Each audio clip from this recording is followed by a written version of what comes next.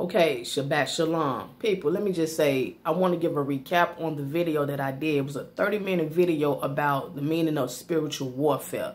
Okay, just to let you all know, having secular authority is being leadership of the world.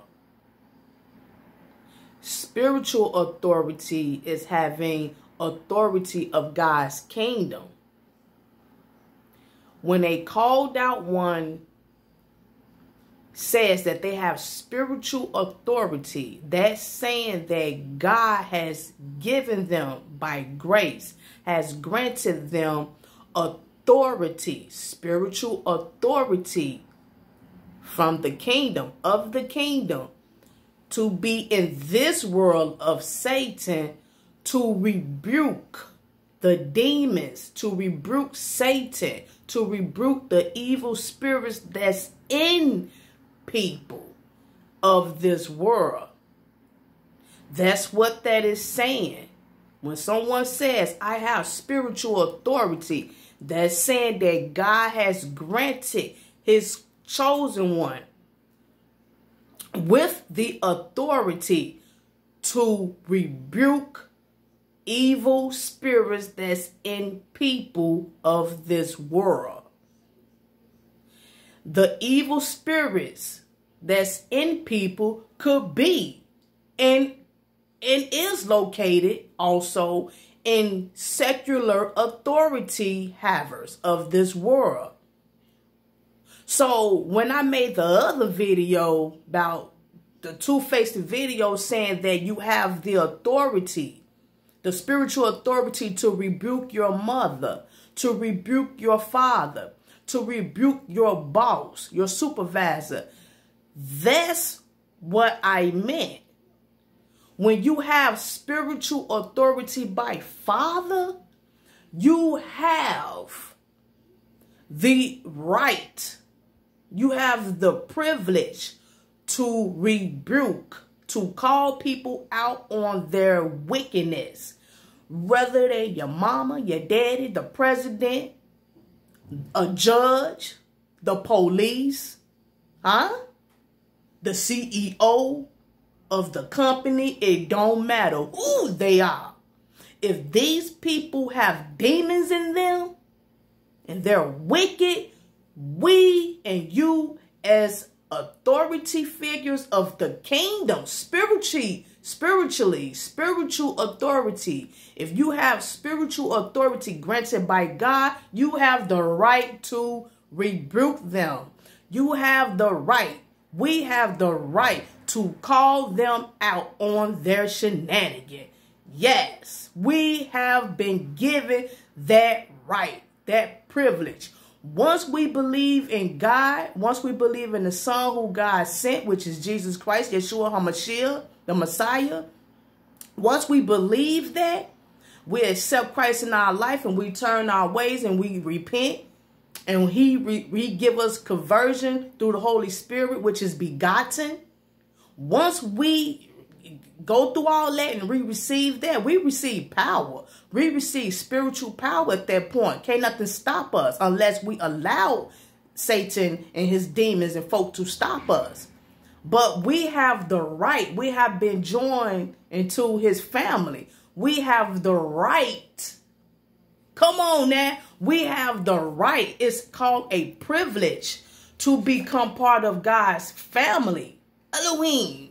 To become part of the king. It's just like saying that you go get your driver's license and you pass because you took the test and you studied and you drove appropriately with the car. You have been granted with a privilege of having your license. That's a privilege. That's not saying, man, you know, you owe me my license. I'm 21 now. I got to get my license. You better give it to me. I'm 21. I got the right to drive. No. A privilege is when you've done good to receive that, or when you have been sought favor to receive it. Now, I'm not going to say that we done good to receive this type of privilege by God. No, it's not by us being a good person to receive it. We have this by God's grace. But what I'm saying, we have to take a part with keeping it by obeying God's commandments. We have to be obedient at this point. We have to repent, meaning with this blessing, we can't go back to our old ways. We cannot go back. That's just like going back to your own vomit. You can't do that or you will lose that privilege. Yeah, you're 21 now. You have a full-blown driver's license now. You don't need your mommy and your dad or someone older than you, 21, to drive with you now. You have your drive. You grown now. You got your driver's license. Now it's up to you to keep it, because you can lose your license, right? You can lose your license by what? Driving against the law, DUIs, drugs in the car, passing, not obeying the traffic laws, passing red lights, speeding. Oh, the list goes on how you can lose your driver's license. Once you lose your driver's license, you have lost the privilege to drive legal. You have lost that because you were not willing to obey the laws of driving. Same thing with being called by God. When we are called, we have received salvation. We have been saved. We have been called out to teach. That's a privilege. And when we disobey God, when we go against his commands and his laws, we will lose that. So all these liars out here talking about you can't lose salvation, they have demons in them. We have to rebuke them type of people as well, because they are liars. Once you have been saved on this earth as a called out one, you have received salvation after you've repent. He's not giving people his mystery just to be giving it to them. He give it to those who have the Holy Spirit in them because he wants them to serve his purpose. This is not a game, man. This is not a game. Everybody just flying around and I want to be called. I want to be saved. I want the Holy Spirit. I get it. The pastor was just giving out Holy Spirit. He was just going around giving out holy water. And this is not like that. That's a lie. Once you have received that, you have to keep it by being obedient. You have to be obedient. I'm trying to break this down. You have to be obedient. So now we may make mistakes. We may slip, but we have to hurry up and go and repent. And we have to mean it. Meaning that by our character, we cannot go back to doing what we used to do that caused us to go and repent in the first place. This is not a game. All that with God love me anyway. No, that's not how that's going. Yeah. God loved the world. That's why he sent his only begotten son to die on the cross. That was it.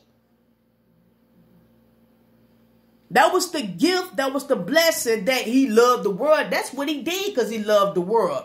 But how dare you continue after Yeshua died on the cross for your dumb sins? How dare you continue to live in sin talking about, well, I'm good, I'm straight, he died on the cross.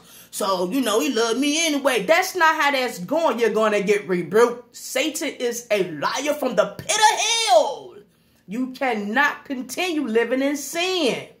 You're going to die if you don't repent. Now, those who have spiritual authority, we have a privilege to call out people who even may have secular authority. If you're living wicked, we are rebuking you. That's what Daniel did to King Nebuchadnezzar. That's what Jesus told the high priest. If I'm pronouncing his name right, Caiaphas or Caiaphas, whatever his name is. Y'all know who I'm talking about. Pontius Pilate, all these high priests. Yeshua stood ground and told them what they didn't want to hear. It hurt their feelings, but so what? How dare you hurt the high priest's feelings? What? I'm truth. Same here in this shenanigan world of Satan. The principalities, his government. He's the prince of the power of the air. People gets it twisted. God ain't got his kingdom in his wickedness. We have the right to rebuke all evil people. Whether you are a judge, a lawyer, a doctor, the president, if you are a chancellor, dictatorship in Germany, if you a boss at Burger King, your mama, your daddy, all that. It's not saying that we just, we're going around disrespecting our elders, or we're going around disrespecting people of leadership of the world. And no, that's not it. No, we're going around rebuking evil spirits that's in these people. That's the beauty of having spiritual authority. We get to call these people out. And guess what else? No harm would be put upon us. No harm. Now, it may be worldly consequences, but so what? Worldly consequences. I'm going to fight her because she keep calling me out on my shenanigan. I'm going to get him to lose this and that and the other because, he keep calling me out. He keep teaching. He keep preaching. It may be some of that, but God got us though. See, when we go through this and we have to stop teaching over there, he prepare us to go somewhere else. Hallelujah. That's all. Right now, our season is to be over here and teach and rebuke. That may be days, months, years. And then when that's done and over with, he locate us somewhere else like he did with Paul. Huh? No. That's our duty now as called out ones. We are here to rebuke the demons that's in people. That's why we try to tell these fake chosen ones on YouTube. Everybody who call themselves called, but they don't want to be rebuking people. They don't want to hurt people's feelings. They want to pamper people's emotions because they want YouTube to pay them. They want the likes. They want the subscribers. Every time you click on one of their channels, the first thing they say before they start teaching or before they start pampering is, oh yeah, click on my channel and subscribe and hit the like button. When you hear that on a so-called chosen one channel, click it off because it's about them. Who cares about how many subscribers you got? Who cares how many people like your videos? This is not what this is about. This is just a modern way of getting the kingdom out there. That's it. They didn't have that back then in BC. They didn't have social media and stuff like that. This is just a quick way for us to reach the world through social media. But at the same time, we can't be worried about likes and subscriptions and YouTube pumping our channels up. I don't care about that. Now, because let me tell you something. On a few of these videos I just did in the last couple of weeks, I got thousands of views. But that don't mean that thousands of people were saved. That don't mean that 1,000 people understand the laws of God. Not at all. 1 or 2 people probably got saved. 1 or 2 people probably understood that. Now, what difference does that make? I'm not happy that 2,000 people viewed the video and then none of them get saved or then none of them decide to go repent. What does that matter? Hallelujah. I would rather be happy about 5 views on one of my videos and all 5 or either 4 of them decided to go repent than care about 2,000 views and none of them repent. None of them got saved. That's ridiculous. I don't care about none of that.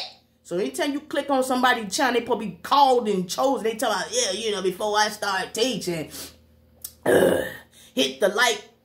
And don't forget to subscribe. And yeah, I got some gifts and stuff. I'm going to give all my favorites. Subscribe. Oh, man, look, we ain't got time for that. I come here to get some healing. Let's get to it. See, that's how you know people are shenanigans. Man, please. So, just letting you all know, yes, whoever is living the opposite of God's law, you are going to get rebuked when you come across, which is a rare. You're going when you happen to have a chosen one upon your presence, and they start rebuking you, and they come and tell you, yeah, you wrong, and you this and you that. Actually, that's a blessing for you, because like I said, coming across a real begotten Christian, that's a blessing. It's a rare. You're not going to have too many people that's going to be coming around you, rebuking you, who claiming that they called and chosen and believers and Christians. I know a lot of so-called Christians are bullies. I know a lot of Christians that like to cheat on their spouses. I know a lot of so-called Christians who like to gossip, like it. They love it. They love it. They sleep it. They eat it. So we're not talking about the Laodiceas. We're not talking about the lukewarmers. We're talking about the Church of Philadelphia, the truth, which are a rare. So when you come across one of us, you better thank God and get your life right. Shalom.